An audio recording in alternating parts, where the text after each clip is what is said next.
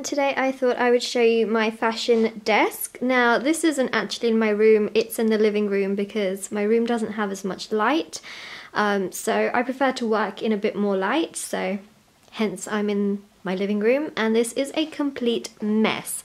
So I'm literally just going to show you everything that I have on my desk as well as things underneath my desk like pattern masters and things that I just keep there. So the first thing I'm going to show you is the mannequin.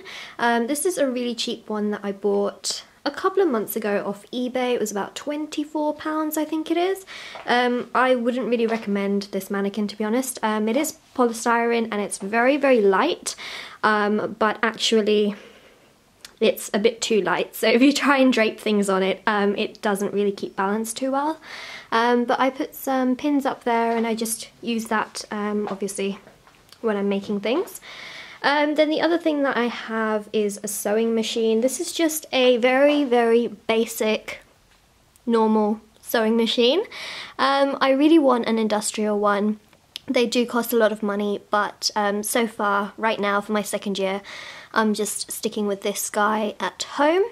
And I have him on the floor because I don't actually have any space on my table at the moment, so I will eventually put him back in his place, which is in my room, but I just wanted to do it here because it's a bit more lighted. And then I have my bags, which I take to school.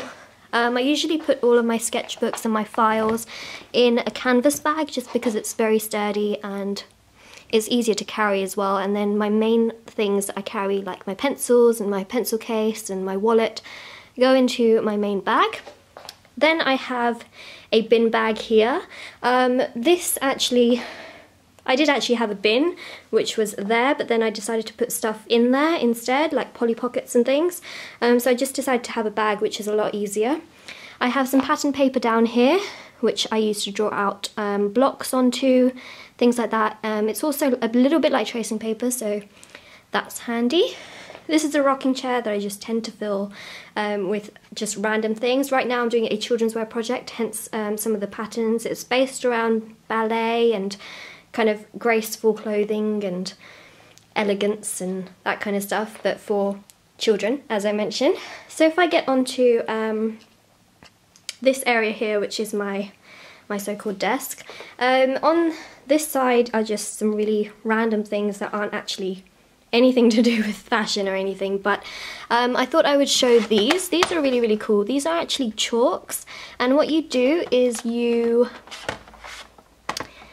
if I can open it, you use this little wooden thing and you get one of these cotton balls. They come in 3 different sizes, and you pick it up with that and then you rub it onto the chalk and then you use it, and it's really cool, and they come in lots and lots of different colours. So I have those are really nice, a lot easier than normal chalk, I think, as well. I have an iPad over there which I do some work on as well, and then here I have loads and loads of pencils, pens, binder clips, things that I use for my file. So yep, just normal pens and pencils. And then in here I have paint, so acrylic and gouache paint. In the back there I think I have some fabric samples, I have some PVA glue there. In here I have lots of fabric, just nets that were from India. And then in here I have some fabric scissors, which are there. There's some brand new ones, so I'm not going to open them until I've used up my other ones.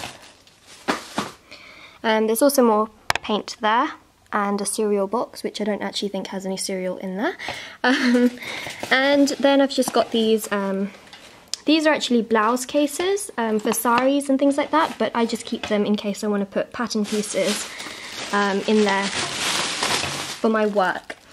And then what else do I have? There's the pedal for my sewing machine. I have just some random bits and pieces in here for drawing, so I just have graphite, chalk, and lots of other different materials. I have Polly Pockets, which are very important for my files. I have a couple of books. I will go through my books as well at some point. And then I have, this is one of the most possessed or one of my prized possession books. It's the Pantone colour book. It just has loads and loads of colour references and it's super easy to use. My Pattern Master, which is there, I have a couple of blocks in there as well, and some extra files, so that stays underneath my desk. Now if I actually get onto my desk, so the first thing you'll probably see apart from the hot chocolate is my computer. This has Photoshop and Illustrator, which is super important. It's just something I need, and if you guys are into fashion design, you probably know that it's very important in the industry. I have my sketchbook, which I'm currently working on, which I will show you at some point. As I mentioned, it's based on children's wear, and you can't really see it that well, which is great. Maybe you can see it a little bit better there. Then I have a paint palette, and then in here I just have lots of just normal random things like a calculator, glue, sharpener, a stapler, paintbrushes, index cards, drawing pencils. Behind I have colouring pencils, sticky notes, scissors, then fine liners, glue, double-sided tape, masking tape, pins, another palette, Copic markers, which are super, I think they're definitely an investment, but something that almost every fashion designer probably has in their kit. I have a few Sharpies in there, and then here I have a tracing wheel, a punch, a lino cutter. That is a pretty self-explanatory. It's one of those, again, another cutter. And then I have the mats somewhere as well. And then I have rulers. This is a great fix. This is also something I got from India. It basically is for like pastel charcoal. Things that, you know, smudge. You just spray it on there and then it doesn't budge. What else do I have here? A colour wheel. Pretty important. Dictionary, a couple more fashion books, paper, and yeah, I think that's pretty much it. I mean, I look at this every single day, so I might have forgotten something.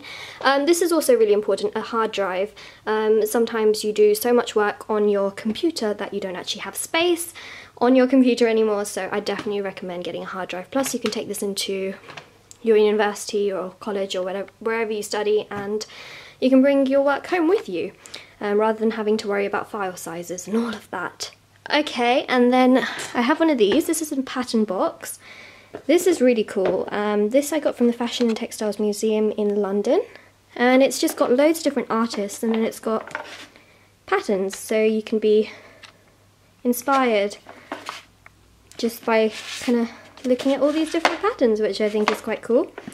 And yeah, it's definitely something I keep on my desk just so that I can be extra inspired in case I'm having a hard time finding inspiration. And so for the children's wear project I was looking at, I just picked some out and put them in the front. So I looked at that one, and this might be a little bit difficult for me to kind of show you. But yeah, you can kind of see how, you know, the colours and stuff I've been inspired a little bit by, and it's just a really cool thing to just have on your desk. So yeah, that is pretty much my messy desk area in my living room. Also on the side I do have, which I forgot to show you, is the mats. That is an A2 one, which I got from Reeves, I think, for $3.99. I have a guillotine. This is actually an A3 one. I do want a bigger one, but I don't have one yet. Some sellotape, highlighter, and then my files and sketchbooks and more files. So yeah, that is pretty much my messy desk. If you like this video, don't forget to like and subscribe. If you have any questions or anything, definitely let me know in the comment section below, and I will see you guys all very soon. Bye!